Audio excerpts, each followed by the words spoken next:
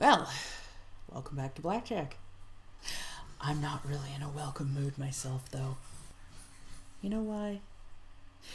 Because not only did it take 2 hours, 2 hours, to find a place in my parents' house that wasn't streaming in sunlight, and thus making the screen all, you know how it does.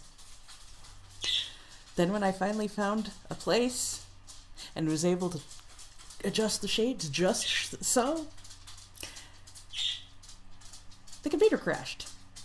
And then, after I got everything started back up, and I started recording, and it said the computer had to be plugged in, and before I could plug it in, it went down. So, you know what that means? Something's gotta die! And that means it's time for a death battle conversation. I'm going to introduce you to a death battle that I really want to see.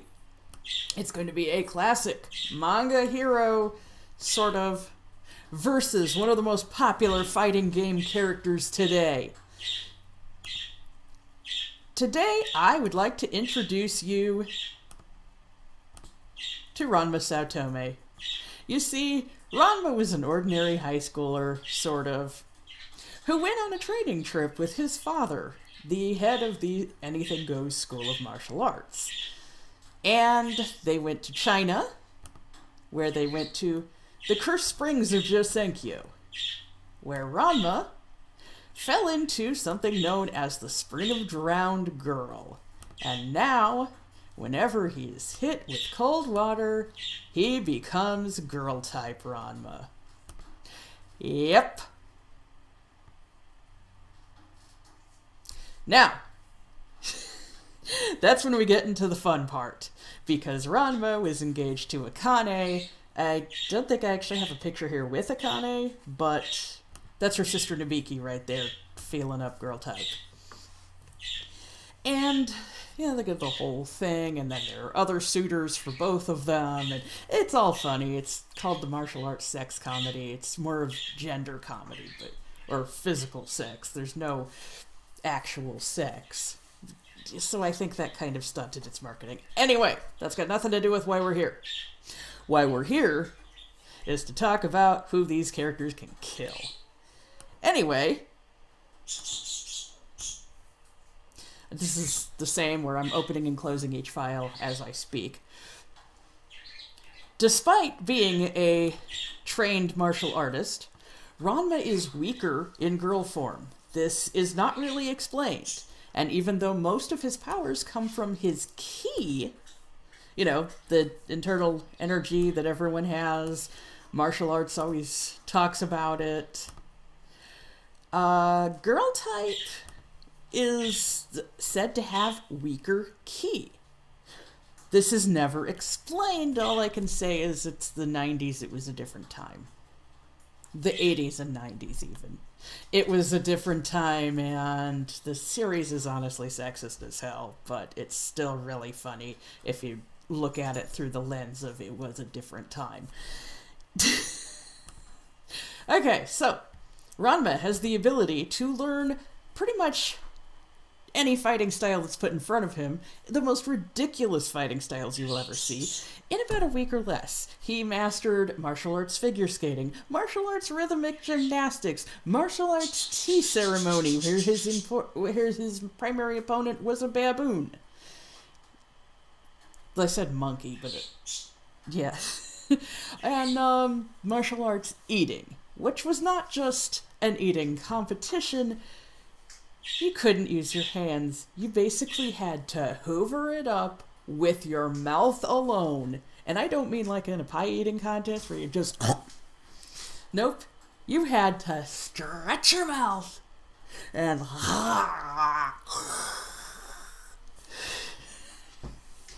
He learned to do that. There. That is where I shall hold my hand. There. So anyway, and despite this, he still has some of his own techniques. Well, I mean, he knows. I phrased that badly, but I'm not going to start the video over. Ranma's techniques include the chestnuts roasting on an open fire technique, which is an incredibly fast technique, as you can see there. He's blocking each pebble from an exploding boulder individually. He can throw several hundred punches, quote-unquote, at once, because they happen so incredibly quickly. That's his primary speed technique. What you'll usually see referred to as his ultimate technique, however, is the Hiryu Shoten Ha. It's used by lessening his emotions. In the middle of battle, you cool your aura, and you use it to create a tornado punch against your opponent's no doubt hot aura. Yes, this takes temperature into account, sort of, in a very odd way. It's that kind of, trying to explain things somewhat scientifically, but not. Here we see the after effects in this, which one is on top? There.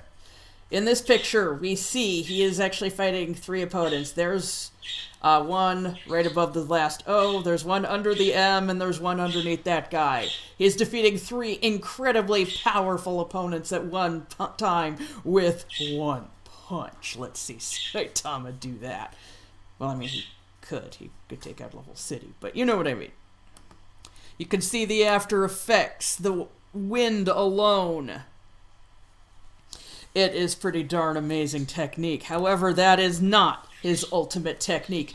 His ultimate technique comes about because his father Genma decided to teach him a forbidden technique.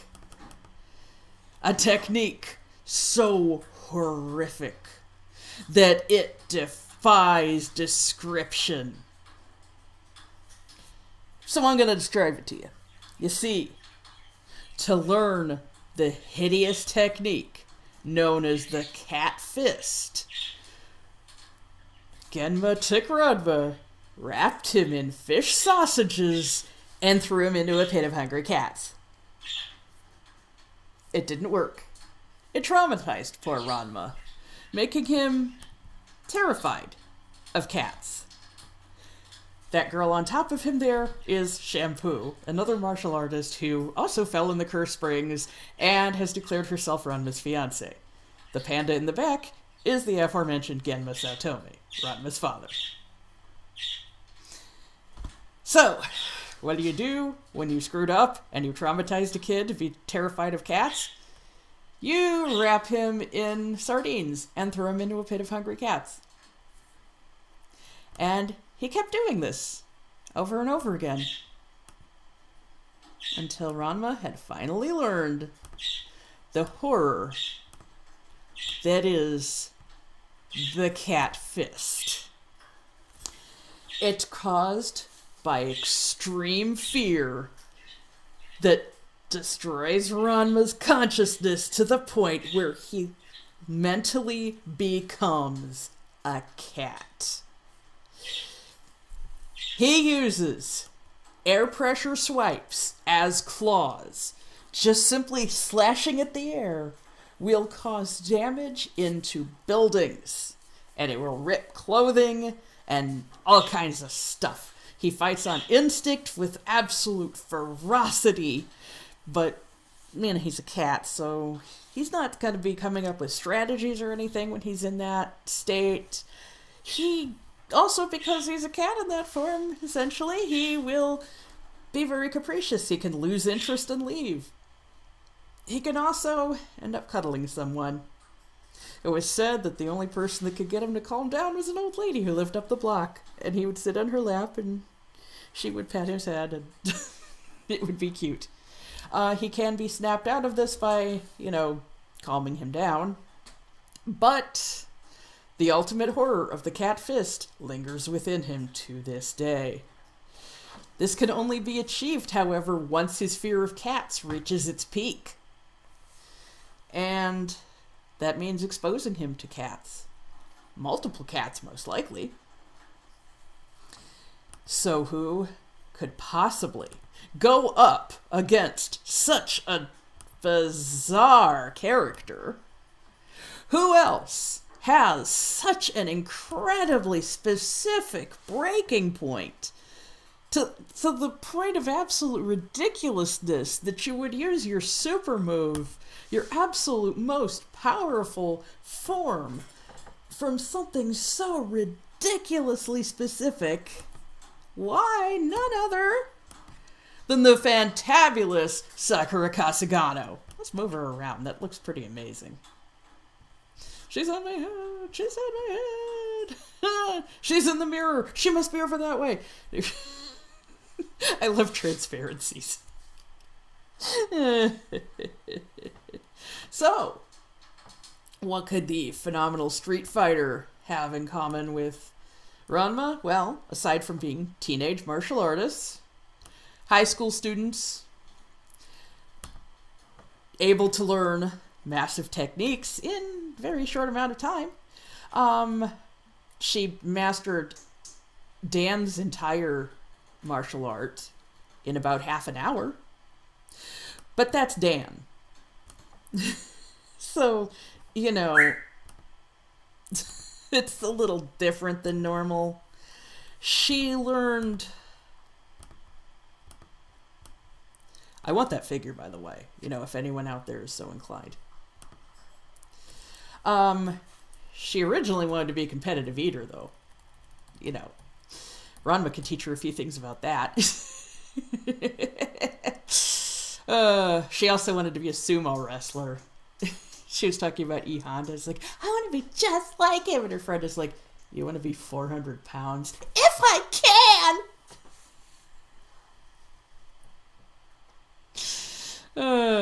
Gotta remember, Honda is an extremely respected man in that series. Then why shouldn't he be? He's a good guy. Maybe his first name is Edmund? I don't know. Anyway. Okay. Sakura is a self-taught, primarily, martial artist. She was able to enter the World Warrior Tournament with minimal experience, which means she is just naturally one of the finest martial artists in the world. She adapted a lot of Ryu's moves on her own. That's really the only formal trainer she's had is Ryu. I mean, she tried to train under Dan, like I said, but it didn't really count. It's Dan. It's Dan, okay? It's Dan. That's really all that needs to be said. She has adapted Ryu's style into her own specialty. Here we see her Shinku Hadoken and her house. And she had... I keep opening outputs instead of sources. And, oh, hey, alright, it did go as a GIF. She could not help but taking the steps when she uses the Shoryuken. As you can see here, Ryu and Ken just tend to go straight up with it. She walks into it, although you don't really see it in that GIF, I think. Even it was pointed out in the manga adaptation, which I guess I could have photographed. However, she has... Yeah, her Hadoken is imperfect, but she can charge it to increase its power. However, this does shorten its range. So if someone is able to get out of the way really quickly, then she won't be able to hit them, even with her powerful Hadoken.